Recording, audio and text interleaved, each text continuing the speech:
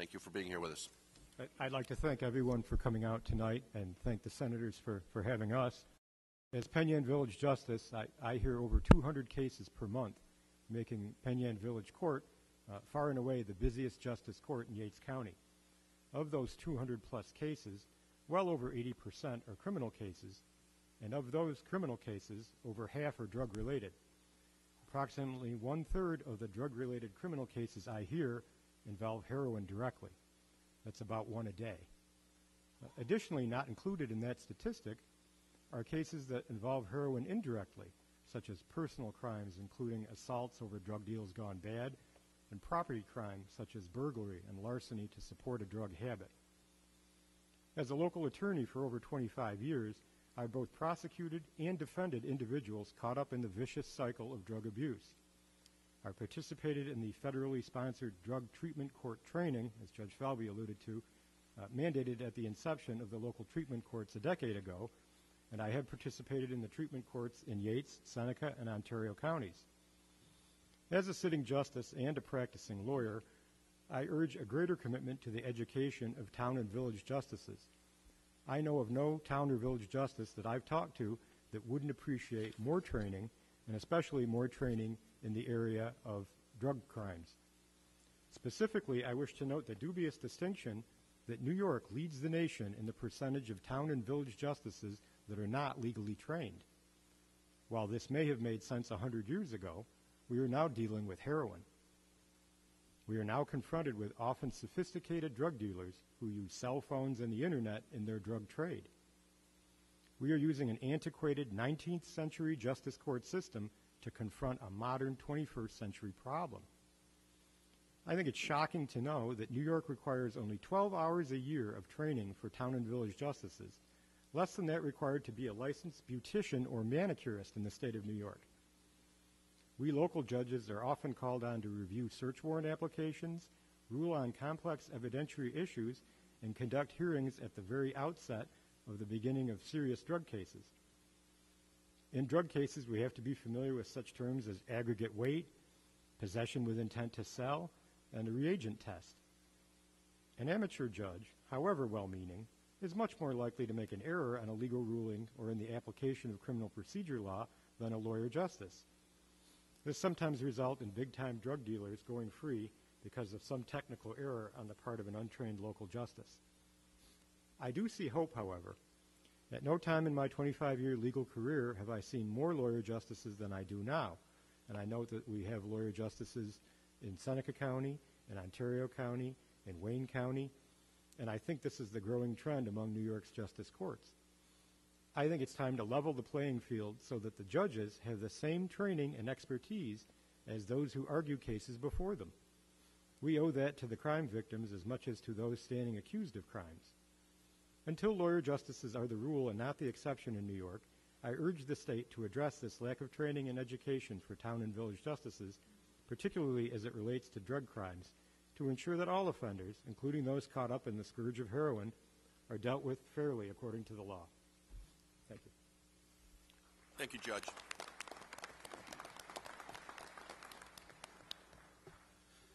And now we're going to shift over to the right with our panel of individuals who have been impacted personally by the heroin epidemic that we struggle with in our communities. And that panel is made up of Janet Heaven, Ariana Chadwick, and Donna McKay, Alexis Plus, Truth Farm, Devin Pierce, and Gail Owen. Janet, are you comfortable with leading us off? Thank you. Thank you for being here. Hi, my name is Janet Heaven. My husband and I lost our son on January 5th, 2016 because of heroin. Thank you for allowing me the opportunity to tell our story. Our hearts are broken. Chair James Heaven spent 2 weeks in the ICU, Rochester General Hospital, starting on December 23rd, 2015, and ending on January 5th, 2016. His body was septic, he had an unknown infection, he had 105 fever, he had hepatitis C, His blood pressure was off the charts. He had a collapsed lung. He was never conscious during those 2 weeks in the hospital. The doctors were not sure what exactly happened. We had to make the horrible decision to let him go. It could have been a bad needle. It could have been a bad batch of heroin. It could have been an overdose. It could have been any number of things, but the end result was death. The reason I want to speak to all of you is to try and save other addicts, parents, family members, from this incredible pain and having to go through the horrific ordeal. We need to raise awareness and provide education, treatment, and most of all, prevention. Our son was a great, fun-loving child, full of life, fun, and energy. Here are a few pictures of him. You won't be able to see them, but there they are. No child hopes to become an addict when he grows up, and no parent hopes to raise an addict. No human is immune to this addiction. The addict is not the only person affected by this horrible drug. When people try to help an active addict, they are setting themselves up to be hurt. A heroin user will lie, cheat, steal, pawn, and do basically anything to get high. Nice people will offer them a place to stay, and the next thing you know, their money, jewelry, electronics are missing, and the addict has moved on to the next kind soul trying to help this person who can tell a great story and get what they need. My good friend says, if a heroin addict's lips are moving, they're lying. This is so sad but true. Our son started his experimentation with drugs in high school, drinking pot, pills. The STAR program, which is a boot camp for kids, maybe it was helpful, but not enough. He had some minor brushes with the law enforcement, and the use of marijuana and pills escalated to a more powerful, addictive drugs, and most recently heroin. Parents and family members need to know what to do when their kids are using drugs, what their options are. Based on our experience, we feel long-term rehab, 90 days, is critical. After graduating from high school, our son joined the Army, and he loved being in the Army. He spent time in Iraq and excelled at being a soldier. He was stationed in Hawaii and later transferred to Colorado. He had two wonderful daughters who now have no father, and their mother is an active addict still in denial. They both lost custody of their daughters because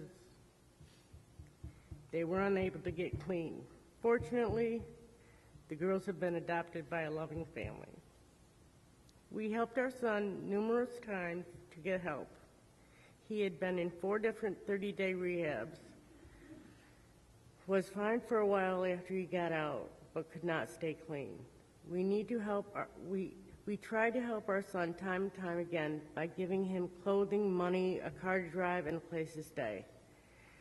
When our son was clean and sober, he was awesome. When he was using, he was not a pleasant person, and we lived in fear.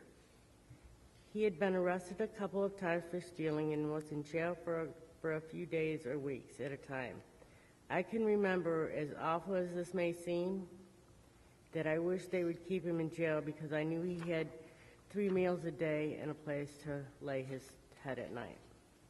If I may, I'd like to talk about some myths and clarify them with facts on my own experience. Myth, heroin is cheap. Fact, heroin is not cheap. It cost my son numerous Xboxes, PlayStations, TVs, furniture, jewelry, watches, phones, cars, and more. It cost him his dignity, his self-esteem, his self-respect. It cost him a decent apartment and all its furnishings, and sadly his daughters. It cost him his life at the age of 28. Myth, my friend gets it for me. The fact is, your heroin dealer is not your friend. He or she is a heroin dealer. If he were your friend, you would be allowed to talk about it. If he were your friend, you wouldn't have gotten started in the first place because friends don't want their friends dead. Hold on. Okay. Myth. Heroin dealers look like thugs. And the fact is they can look like a choir boy, be well-spoken, well-mannered, very charming, and come from a decent home just like you did. Myth. Heroin is the ultimate high. The fact is, while the rush lasts minutes, withdrawal symptoms are always waiting for you. They include muscle and bone pain, diarrhea and vomiting, abdominal cramps, insomnia, restlessness, runny nose, cold flashes, and goosebumps, sweating, involuntary kicking motions, racing pulse, high blood pressure, increased respiratory rate, and severe anxiety.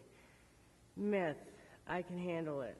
The fact is, Chad James Heaven, December 18th, 1987, to January 5th, 2016. James and Janet Heaven, parents who lost their son, Chad, 28, on January 5th, 2016, to heroin. Please feel free to ask me any questions, and I am open and honest and willing to share my thoughts and feelings. Thank you for your time.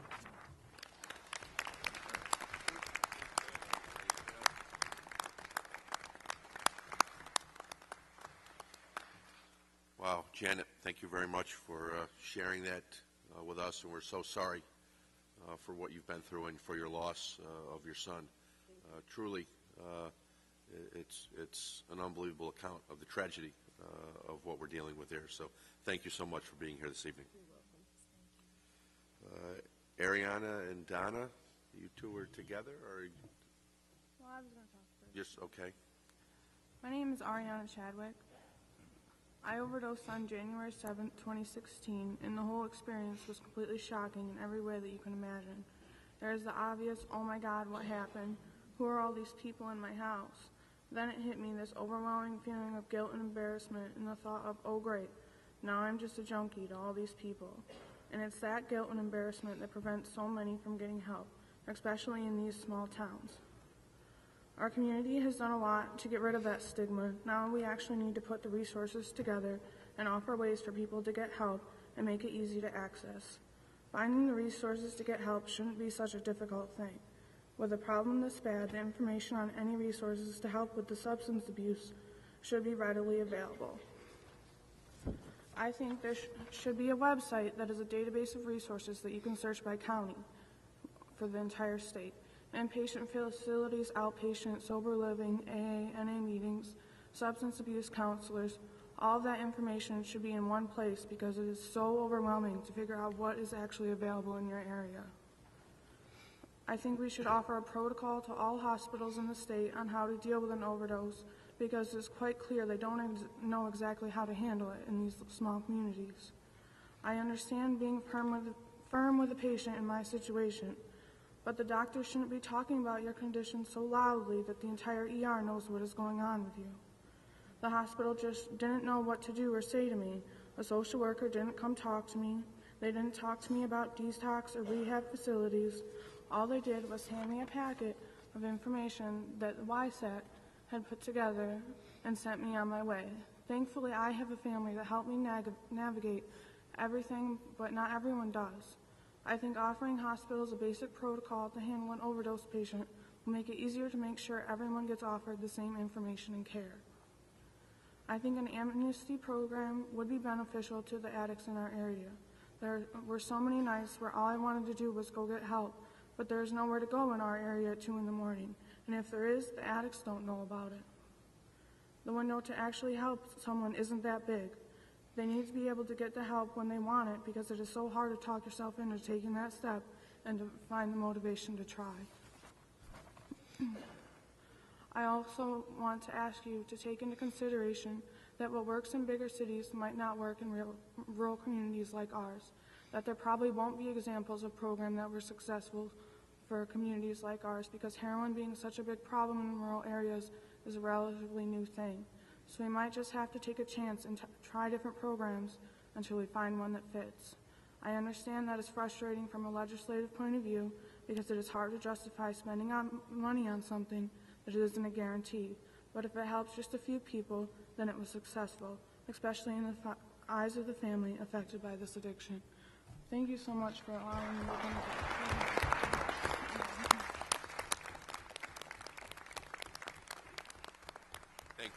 Thank you, Ariana, for sharing that with you. I know that not easy to talk about that. It's not easy to talk in front of a crowd of people like this either.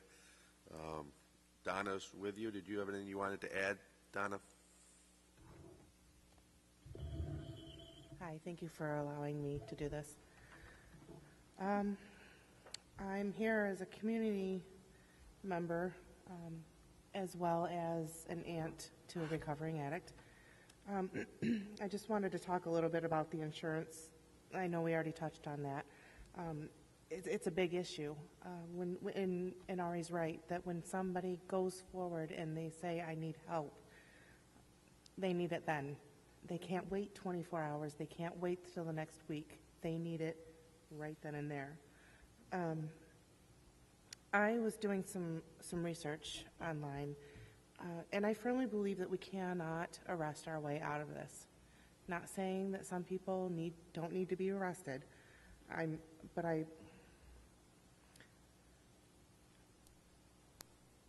want to mention that also that the most of the dealers around here are addicts themselves. You get in the bigger cities, then you have the ones who aren't addicts. But I'm pretty sure from what I've heard and the people I've talked to that around here, they're addicts as well. So to the amnesty program, I found one that a chief of police in Gloucester, Massachusetts created, and it's called Police Assisted Addiction and Recovery Initiative. From what I've read, the program allows for people to bring in their drugs and drug paraphernalia and not be arrested or serve any jail time for possession. They are also immediately taken to a hospital or facility for detox and hooked up with an angel. The angel will be with them through the entire process to offer support and encouragement, and from there, other resources are available to help them continue with their recovery. Although I am told that they wouldn't be arrested or jailed if they walked in the sheriff's department here and asked for help, there's nothing that is set in stone. I believe that if it was put on paper and advertised and gotten around our community, that people would start to feel more comfortable and come forward for help. This program can help conquer two things: getting drugs and paraphernalia off the streets and getting help for those who want help. In my opinion, this would be a huge step forward. I also have done some research on sober living homes. Studies have shown that aftercare programs such as this can better one's chances at avoiding relapse and maintaining sobriety. According to a study that was highlighted in the Journal of Psychoactive Drugs, abstinence rates went from 11% to 68% over 6 and 12-month follow-ups, and another facility had an increase from 20 to 40% after just 6 months in sober living homes. These are great results considering the success rate for heroin users trying to quit on their own is a mere 4%. These homes are designed to offer clean, healthy, well-structured environment, peer support, healthy activities, freedom to make their own healthy choices, allows them to be responsible for themselves. It teaches the living skills like cooking and money management, which is so important, and offers a place for them to grow in success and self-worth. This, without a doubt, is worth it. Going to elementary level, middle school level, as part of a prevention method, I believe that our community center needs to have some activities for us to do, for where to take our children. We have nothing to take our children to. I know they started a weight exercise place, but I'm talking like pool, like a public pool, laser tag, something fun, roller skating, something to get, and not just thrown out there for anybody to walk into and just use, but to have it managed by responsible people and people who are overlooking and overseeing this. So it's also creating jobs. Just wanted to put that out there. And I understand that this is a lot to ask, but is it worth it? Is it worth the price of our community members' lives to ignore that these are real possibilities? And thank you.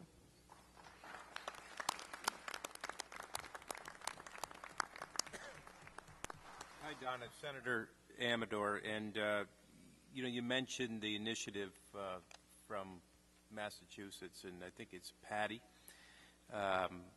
what it spells out, and the task force, both Senator Murphy and myself, today we were in Oneonta and talking to sheriffs that implement this initiative.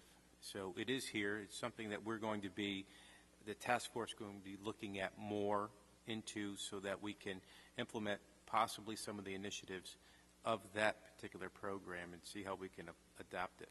You also mentioned community center, and one of the things that Oasis has just announced was their clubhouse programs that they are starting to put in specific regions. So with some time, hopefully, we'll see in this region, and I'm sure Senator Romero will be working on one, a clubhouse be brought into an area here in the 58th Senate District, and that will help with the community activities. Thank you. Thank you very much, Donna, for sharing that with us and for your involvement with Ariana in helping through this very difficult situation. It's extremely important to have that kind of support, which is often lacking in these in many of these situations, but certainly not all. Next up, Alexis. You ready to go? Hi. Thank you.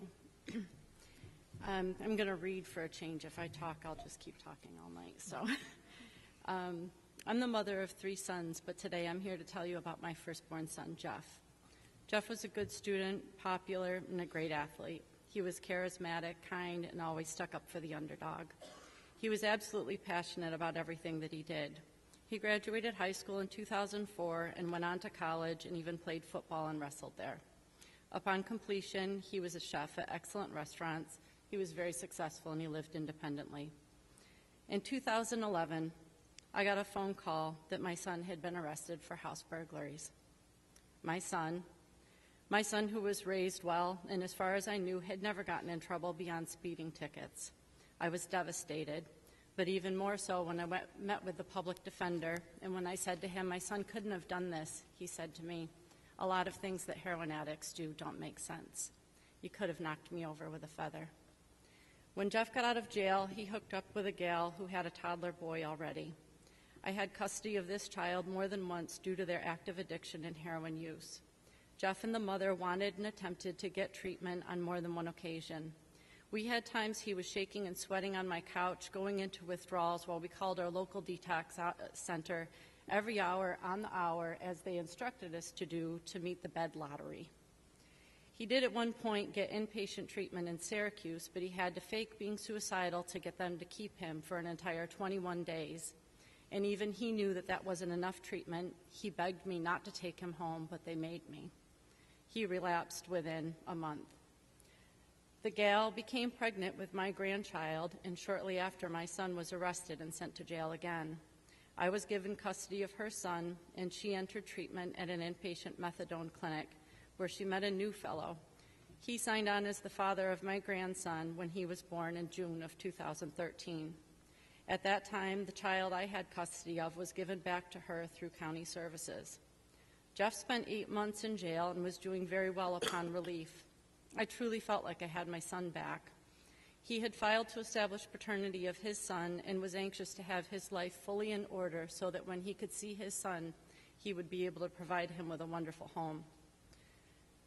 My grandson was nearly 8 months old when the judge finally ordered a DNA test. 2 days later, and just 1 day prior to that scheduled DNA test, the baby died. He was accidentally smothered during an afternoon nap by the boyfriend. Needless to say, Jeff was devastated.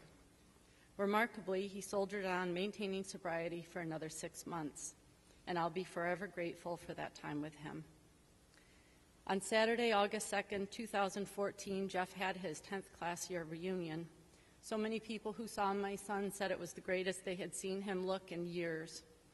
Sunday, Jeff came over and we had a nice big family breakfast. Monday, Jeff went golfing with his dad and his little brother John and his girlfriend. Monday night, Jeff used heroin and it killed him. On Tuesday morning, just 18 months ago, they found my son's body. Every day, from the day that I learned I was carrying my son to the day of his death, he was loved. But love was not enough to conquer this addiction. I'm not sure what would have been enough for Jeff, but I know that he was not offered the types or lengths of treatment that we know to be effective. And there are types of treatment and lengths of treatment that we already know are proven to be effective. We just don't offer it here.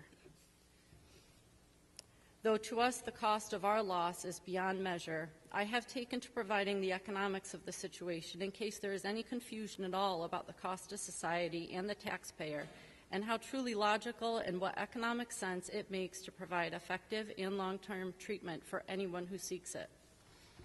The costs of Jeff and his fiancee's addiction are as follows. At least 4 separate criminal proceedings, a combined 11 months of jail stay between the two of them in 2 different jails, at least 2 criminal proceedings for the mother, at least 4 criminal proceedings for my son, 18 months of combined probation, 2 hepatitis C treatments at $100,000 each. My son was hospitalized for sepsis and he nearly lost his arm. Those were unpaid medical bills. Methadone program for the pregnant mother. My son and the mother were both on social services and Medicaid at the time, and he had a college degree. My son and the mother had many unpaid medical bills.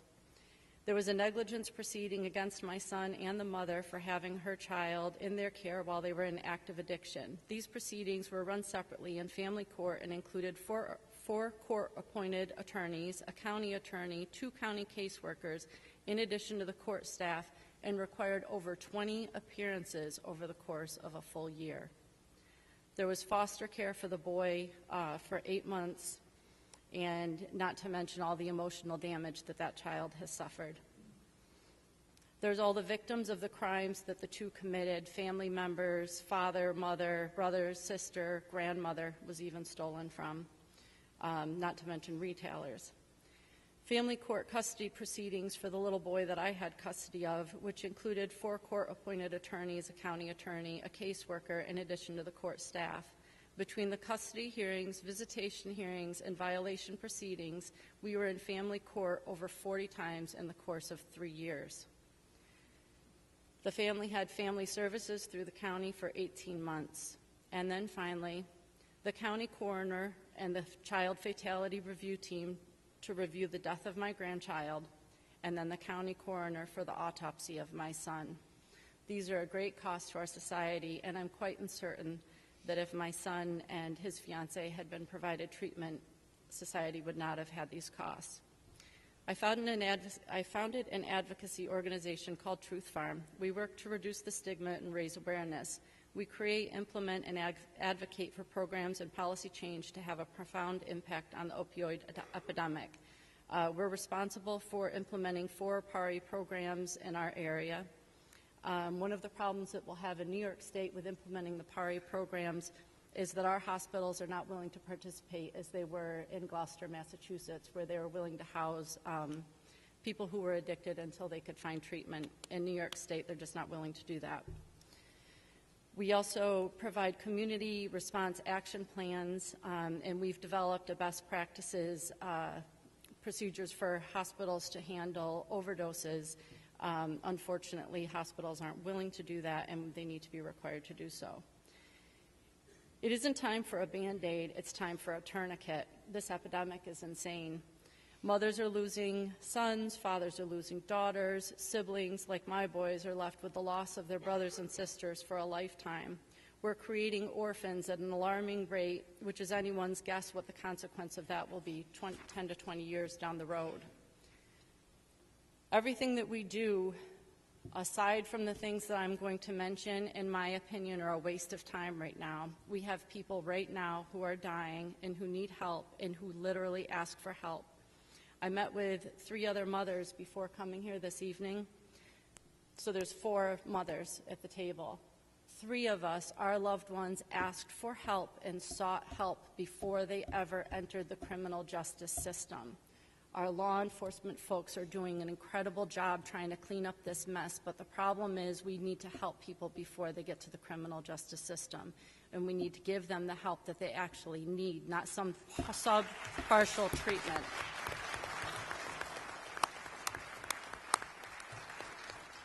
Everyone says that what started this epidemic was this whole idea that we needed to treat people's pain. The thing that confuses me is that we're not doing the same thing for people who are addicted. They go to the hospital after an overdose, they've been revived with Narcan, and they're in severe pain, and we do nothing for them. We need absolutely in New York State to offer humane medically assisted detox, and that needs to happen immediately.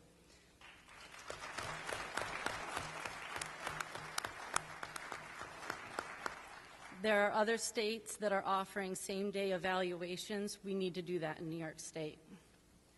We need immediate access to treatment. This isn't a situation where a person can wait days or weeks for treatment. It's a matter of life or death. And I'm going to allow the senator to remain nameless, who told me that insurers are not going to allow this because he's sitting at this table. But I'm going to tell you right now, we absolutely have to require insurers to pay for the type and length of treatment known to be effective.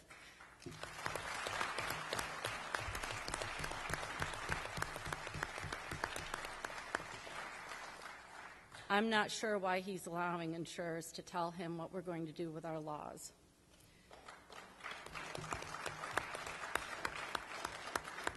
And finally, we need to increase insurance reimbursement rates so that treatment centers can afford to open and operate in New York State. Thank you.